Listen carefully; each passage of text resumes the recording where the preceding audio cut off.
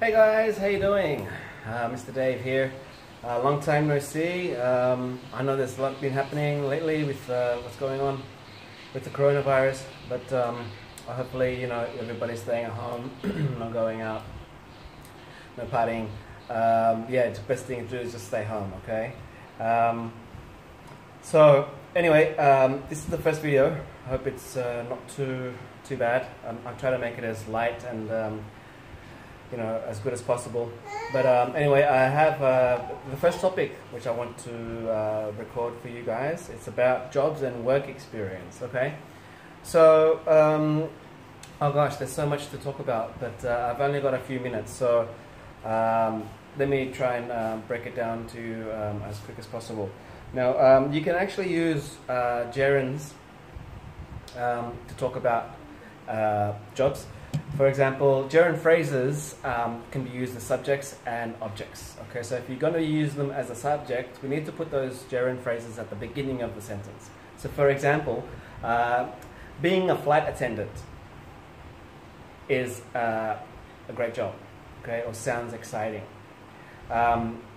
Writing a gossip column could be fun, okay, especially for some of the girls out there. Directing a TV show would be interesting, definitely. Imagine that, directing a whole TV show. That definitely would be most interesting. And, many others, like teaching is always exciting.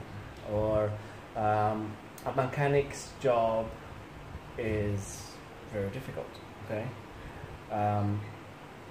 Alright, so... sorry, I didn't use the gerund in the last example, but that's okay. Now we're going to try practicing gerund phrases as objects. So when we're going to use them as objects, we need to put the gerund phrase at the end of the sentence. So for example, he'd enjoy being a flight attendant. They'd love directing a TV show. Or she'd be good at writing a gossip column. Okay, so it's the verb plus ing, which is the gerund, plus the the adverbs, adjectives, and nouns. So that's how we do it. So let's try and use that with a few of the questions that you have in your book. Okay. The first question is, what would be your ideal job? Okay. So I've been asking this question for a while, and I couldn't answer it until I finished high school. Yeah, I'm not like one of those people who knew exactly what they wanted to be from the time they were born and did exactly what they wanted to do. But yeah, for me it was a bit complicated, and I'm sure it is for some of you guys. But don't fret.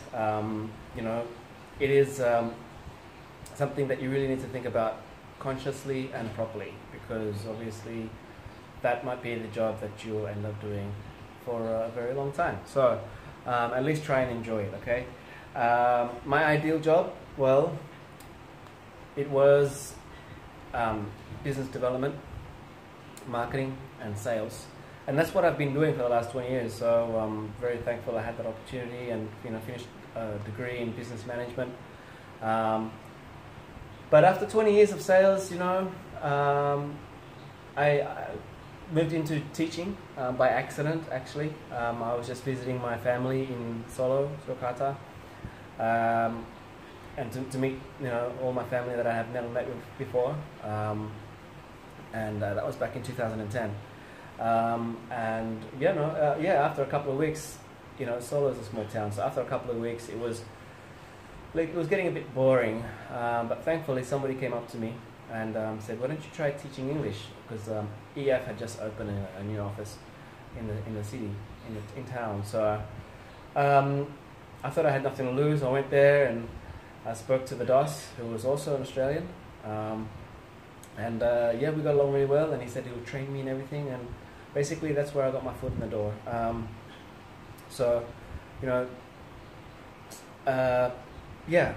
And I'm still teaching until today, so that was about 10 years ago.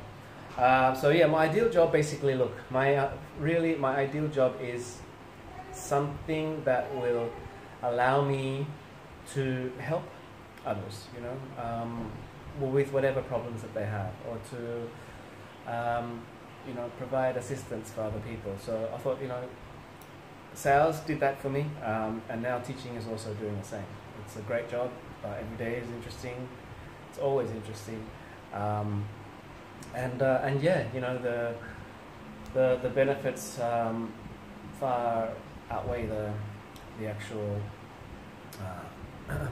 problem. So, anyways, that's question one.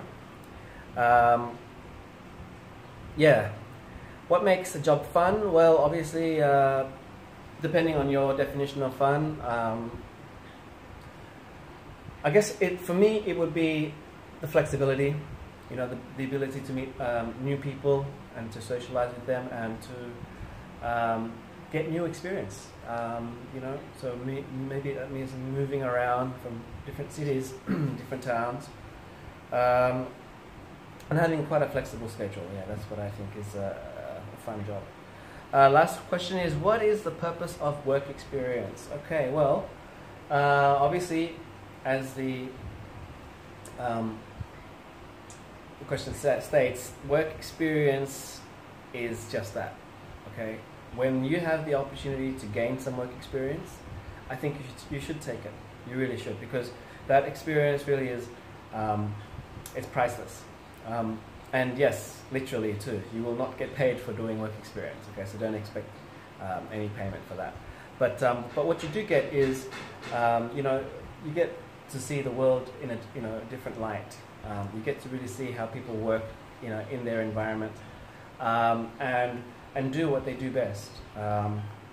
So, you know, I actually did my first work experience when I was in Year 10 in Sydney, in Glebe High School. And I wasn't sure what I wanted to be, but I thought it would be fun to be an interior designer or an architect. So thankfully I, you know, was placed in this small architecture interior design firm. It was a husband and wife company, and they both really looked after me for the 2 weeks that I was there. I got to see what they do, what they did, and some of the great work that they've done.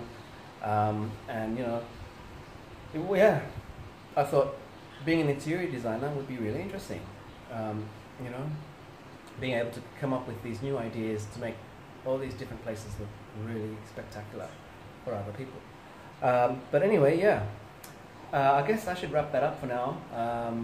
How would you describe your ideal job? Okay, write it down, do some practice. If you have, you know, family members you can speak up to in English, practice with them. Why not? And hopefully we'll discuss this a bit more further in our next class, which probably won't be on YouTube, but it will be on Google Classroom or Zoom. Okay, guys? Look after yourself. Keep practicing your English. Stay safe, and we'll see you next time. Take care. Bye.